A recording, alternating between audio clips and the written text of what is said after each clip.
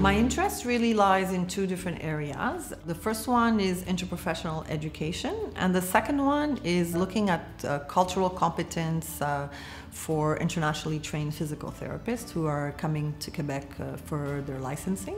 The interprofessional education program began in 2005 here at McGill when we first received a Canadian Minister of Health grant, and we developed a framework for interprofessional education within the Faculty of Medicine. We were able to develop some workshops for all the students across the Faculty of Medicine. After 2008, when the funding was stopped, we continued as a team, and now we have developed 3 mandatory courses that are officially recognized by McGill for all the students within that faculty. My second area of interest is working with internationally trained physical therapists who are coming to Quebec to do their licensure.